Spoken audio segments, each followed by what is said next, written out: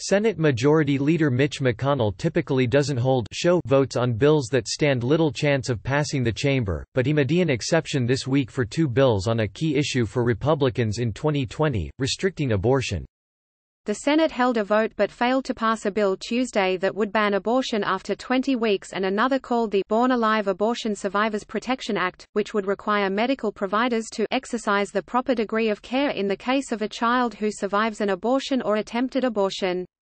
Both bills were designed to drive the Republican goal of limiting abortion access, not by overturning Roe v. Wade, the foundational 1973 Supreme Court case establishing a person's right to an abortion, but by placing more and more restrictions on who and when people can get abortion care. But without the Senate votes to defeat a Democratic filibuster, the bills became an electoral wedge to drive Republican voters in close races this fall. The 20-week ban, for example, was based on claims that fetuses feel pain at that gestation stage. Limits based on gestation time have become increasingly common at the state level as 10 GOP-controlled states have passed such restrictions over the last 2 years, with some going as far as to ban abortion after as few as 6 weeks. Except, opponents of the federal bill say, those fetal pain claims may not be backed up by science.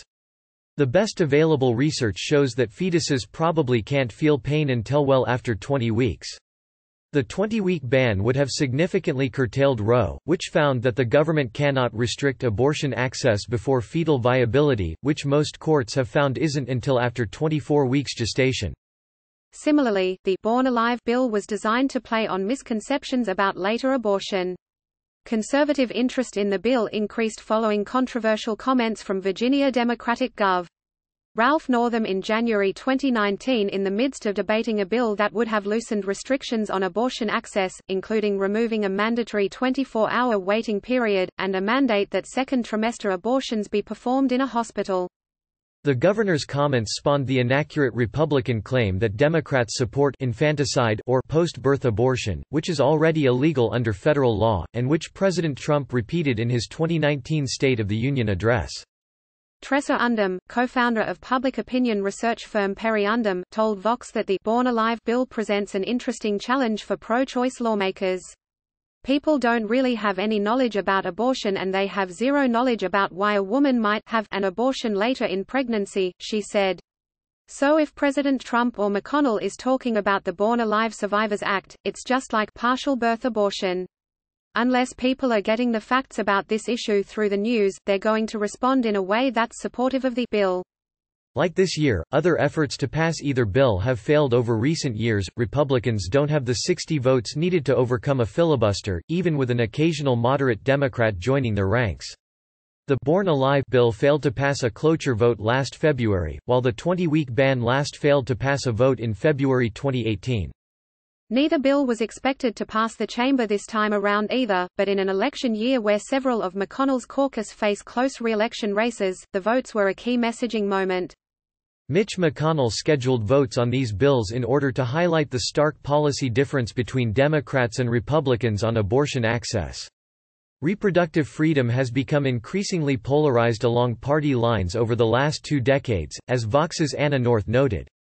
The votes allowed Republican senators to record their anti-choice position in order to play to the party's religious base and force Democratic senators in vulnerable red states, like Alabama's Doug Jones, to take a position that either alienates anti-choice independents or his own base.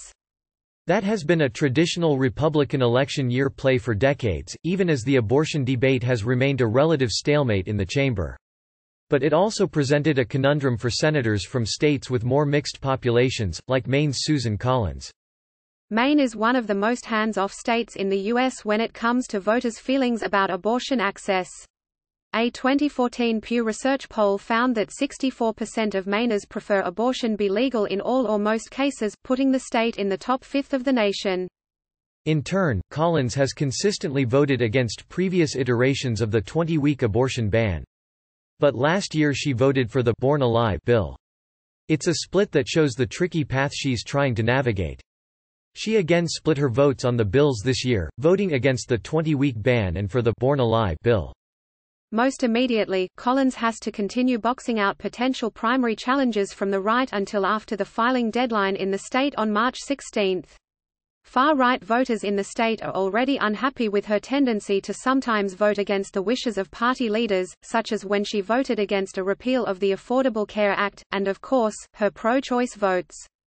In 2002, she received an endorsement from Planned Parenthood and she carried the statewide election in 2014, the last year she won re-election, by an overwhelming 37 points. Advocates were so happy with her voting record on the issue, she even won an award from Planned Parenthood as recently as 2017. But those relationships quickly frosted over after Collins's confirmation votes for Supreme Court Justice Brett Kavanaugh and many of Trump's other anti-choice judicial nominees.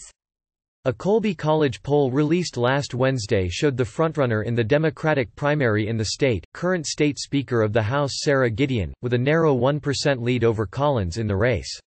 Planned Parenthood and NARAL have already endorsed Gideon. The Colby College poll is the first public poll of the state's Senate race to be released, and it asked slightly more than 1,000 Maine voters for their preferences in the Senate race. According to the poll, which was conducted from February 10 to 13, only 36% of the women polled approved of Collins, and that number dipped to just 25% for women under 50. Like Collins, Jones also has to thread a political difficult needle. Alabama voters generally have a much more restrictive view on abortion access than most states. A 2014 Pew Research poll found that just 37% of voters prefer that abortion remain legal in all or most cases, while 58% believe that it should be illegal in all or most cases. Alabama was one of the states to pass a highly restrictive abortion ban in May 2018. But the state's opposition isn't monolithic. Even that 2018 bill proved to be unpopular among the state's voters because it didn't contain any exceptions for victims of rape or incest, and Undum said the black voters who make up Jones's Democratic base perceive the issue as one of racial justice. If you're talking to black voters in the case of say Alabama, again, they are going to be largely supportive of abortion rights and access and more likely to support a pro-choice candidate then. For Jones, who is perhaps the most threatened of the Senate Democrats defending their seats this fall, that makes finding a balance nearly impossible. While he voted against Kavanaugh's confirmation, he previously split his previous two votes on the bills that will see a vote Tuesday. Like Collins, he voted against the 20-week abortion ban in 2018 but for the Born Alive bill the following year. He again split his votes on the bills Tuesday, consistent with his previous record on both.